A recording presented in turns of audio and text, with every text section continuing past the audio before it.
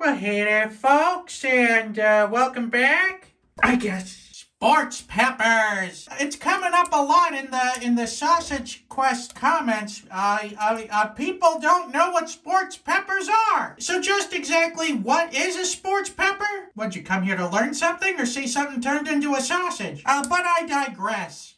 The first page of Google tells me that these are just generic chilies that are no longer than 1.5 inches that are then pickled in vinegar. They're mildly hot, and its only uses for topping hot dogs in Chicago.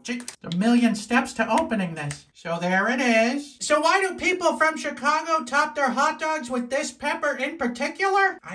I don't know. Does it say Professor Sausage anywhere in my bio? The husk of it's pretty strong. It's pretty tough.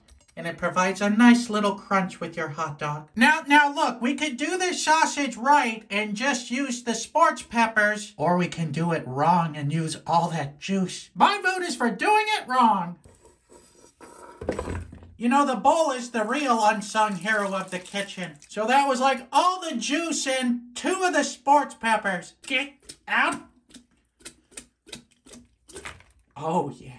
Now that I think about it, why didn't I just put it all in the grinder? Okay.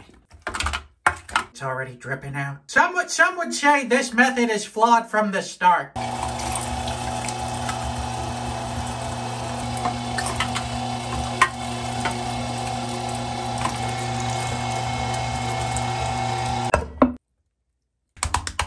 And then we're gonna season it with pepper. Whoa, that's a lot of pepper. And salt.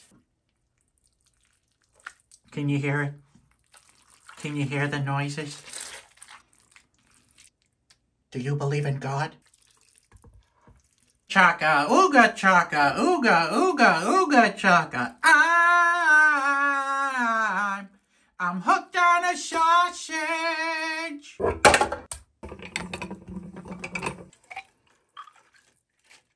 Yep, that's the pork and vinegar sports pepper water. In 3, 2, 1, let's sausage. Oh my God. God, there's so much liquid that the juice is sagging to the bottom. All right, we managed to get 5 modestly sized sausages out of that. Tell you what, I'm just gonna poke the one in the middle, cause this is gonna be one leaky sausage. With special thanks to today's Mark Boxalo box artist, this guy.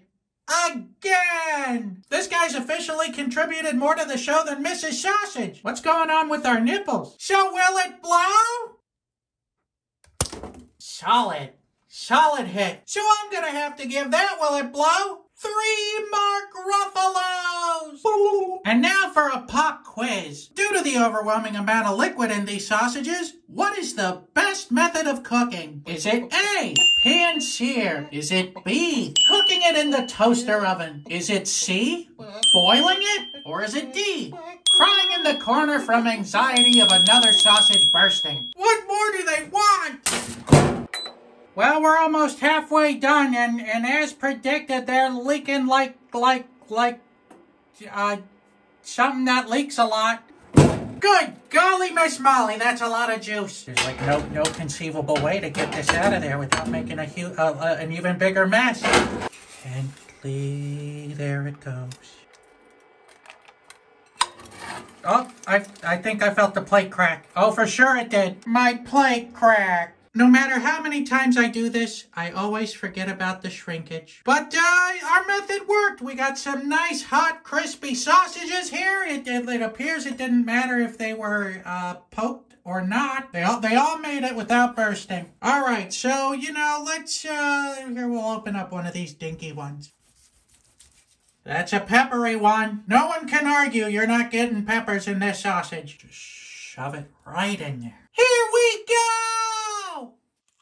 It's remarkably good. Well, of course it's spicy because of the sports peppers, but the sports peppers also provide such a great crunch to the meat. This is much better than jalapeno. Looks pretty tasty. I mean, if it wasn't already chewed on, but you know, imagine if it was. I can't think of any reasons to dock it any points. It's vinegary, it's spicy. It's just a great tasting sausage. So I guess the only choice I have is to give this sausage here a 5 out of 5.